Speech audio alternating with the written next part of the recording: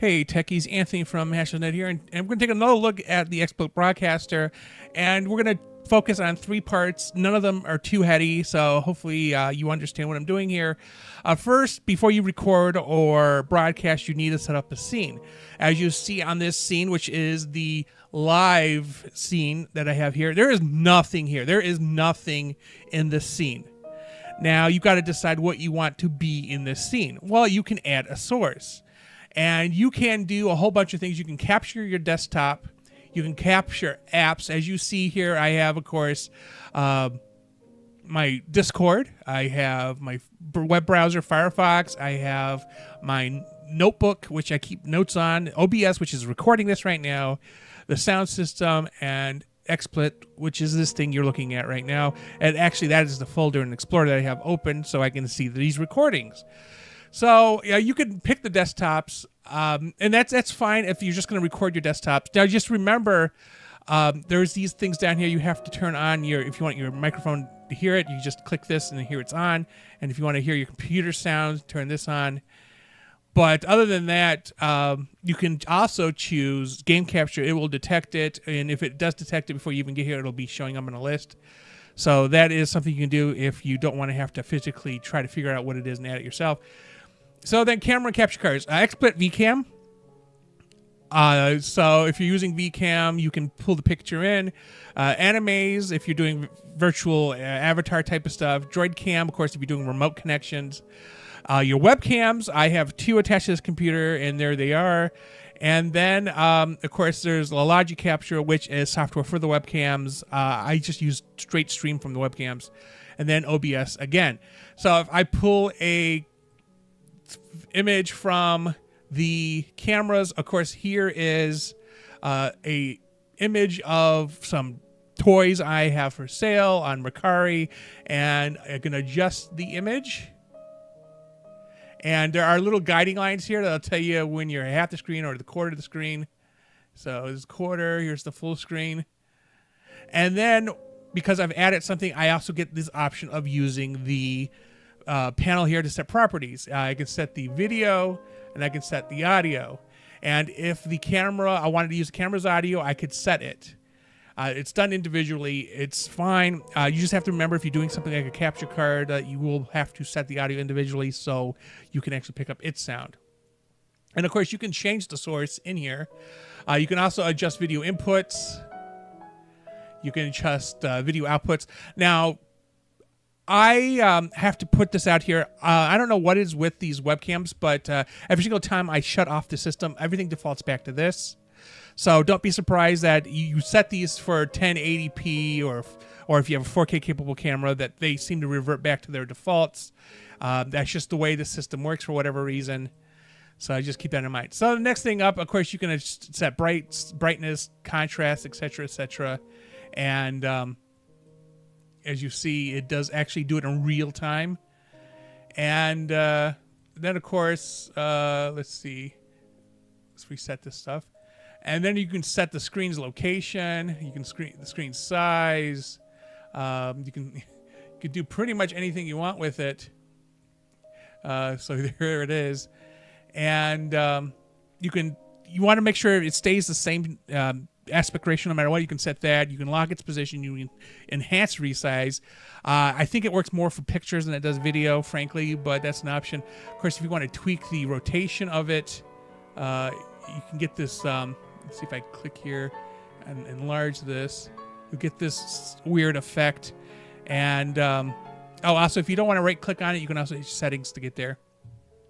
But it'll go to the last tab you have open, and you get that weird effect. And you can also crop. So as you can see, I've cropped the bottom of the picture. Although I'm going to reset everything. There you go. And next up, of course, you want to do chroma key. You can.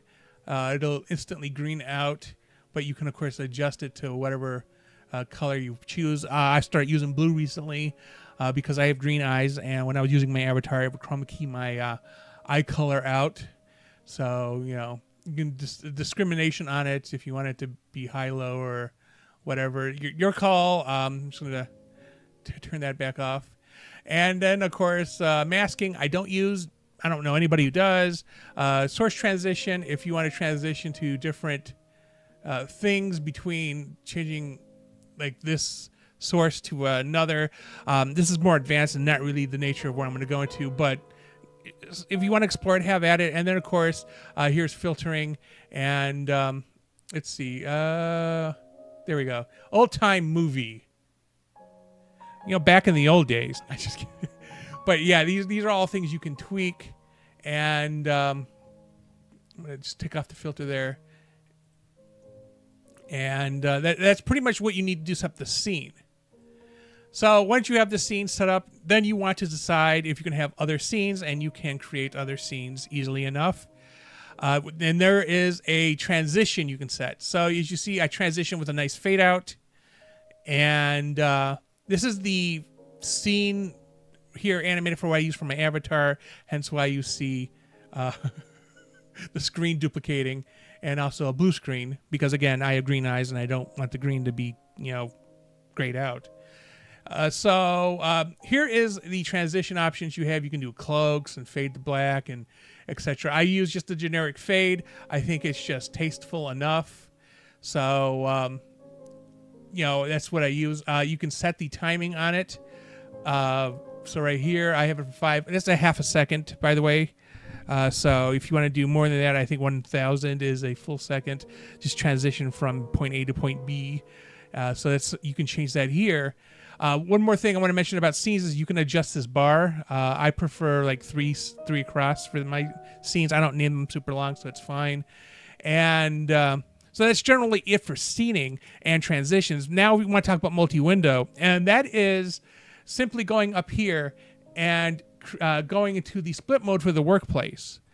And what that does is it takes, this is your live feed, and you want to change it to live. And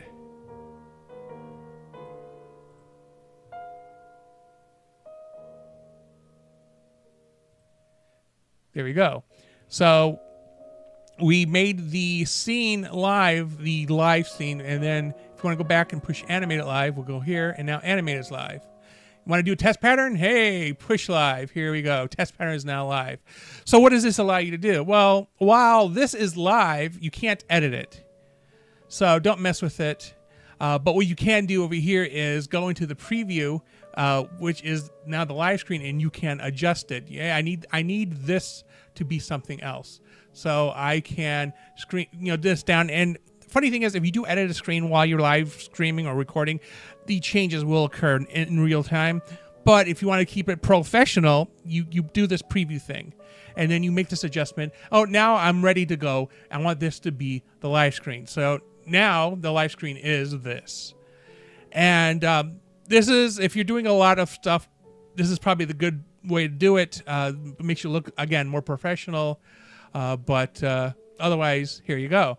And of course, if you want to transition back, you just click back to classic mode, and your whatever your last screen you were set on ends up being here. And if you happen to be streaming or recording, this becomes the active live screen. So again, you have resolutions you can set. You can do custom ones. Up to you to explore that. I don't know what type of setup you have. Frame rate, of course, you can also set up customs there. I never go above 60, but you can definitely get as high as you want. 244, I think, is the highest. I've never tested it, and I don't want to. And then, of course, we can default everything. We can scale the screen to 100, and we can change the screen to classic or dark. I prefer classic, so because I like the bottom bar to be lit. I don't know if it's easier for me to see, or maybe I don't know. It's just a preference. Now, let's say you've done all the scene work here as I've done, and you want to save it, and you also want to save the entire collection. Now, this allows you to easily export and import the files. So what you do is, of course, you go to File, and you can save the entire presentation. And you see I have saved a number of them. You simply type in the name, you hit Save Presentation Saved, voila. easy enough. Let's say you want to load a presentation. Then, of course, you click on load a presentation. And it'll ask you if you want to remove your current presentation. Then you would select one in the dialog window, as you just saw. I obviously don't want to do that because then I don't know how recently I've saved. So I don't want to lose any of my work. And then, of course, you go back into the window here. And let's say you want to save a scene. Well, you can, of course, whatever the active scene is what you're going to save. And you would, of course, save it. And then, of course, that's it. And then, of course, loading it is the same thing. Load a scene.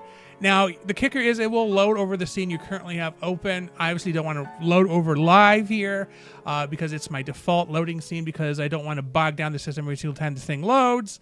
So, but I could open up a file and replace it. My recommendation, of course, is go down and click the plus sign here to add a scene, scene 12. And then once you're on scene 12, which again, you can rename here just by changing the name, blog, blah, blog, and voila, the new scene is this. And then I would, load whatever, and it'll replace it name-wise, and it's fine. So you can also duplicate scenes. You can delete scenes. So we'll delete the scene, and it's gone. And then we end up with my live stream scene, and we'll go back to my name scene here. So as you see, the screen list is back. And you can also set new presentations up, which would, again, hopefully you save this before you do that, and a new scene. This will, of course, add it to your list down below. It's the same thing as pushing the plus button. So just keep those in mind when you're looking to do more than just the starter scene.